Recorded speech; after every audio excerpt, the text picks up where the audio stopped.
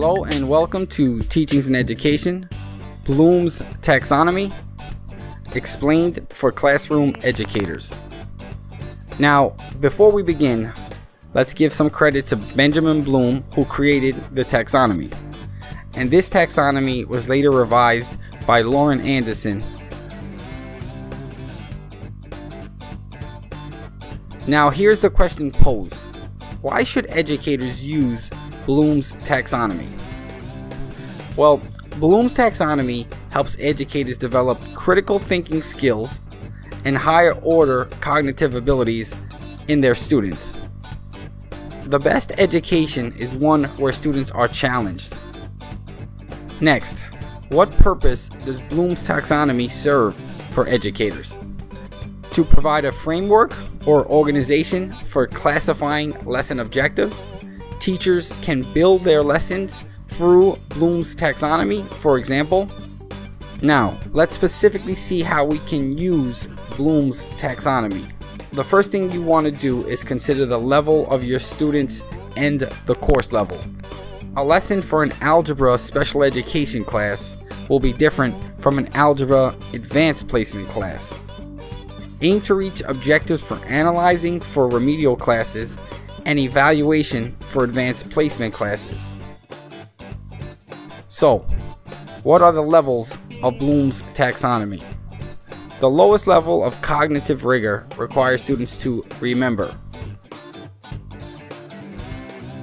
apply, followed by analyze, followed by evaluate, and lastly, create, the highest level of cognitive rigor.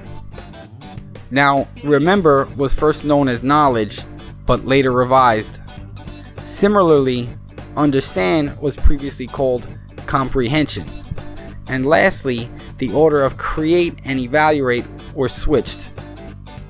Bloom's taxonomy is actually a hierarchy, where students must first master the lower levels before mastering the higher levels. The lower levels are relatively simple levels, while the higher levels represent more complex cognitive rigor. The higher levels are more abstract as well. When utilizing Bloom's taxonomy as educators, descriptive verbs have been made available to help educators plan lessons. Verb tables have been created to align with levels of Bloom's. Arrange, describe, order, name, memorize. Those particular verbs are used to set objectives for remember level, explain, summarize, paraphrase, infer, discuss, are all aligned with understanding.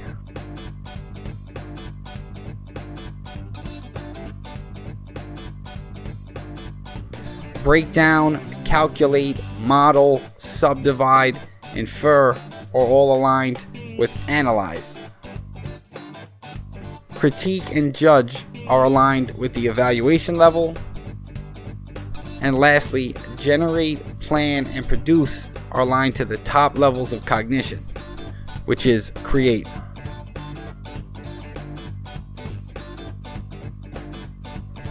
Now, to summarize what we have learned thus far. To develop critical thinking in students, educators use Bloom's descriptive verbs to write lesson objectives, which are aligned to different levels of Bloom's taxonomy. So, thank you for watching this video, and I would really appreciate it if you subscribe to this channel and if you like the video as well. Thank you very much, and please subscribe.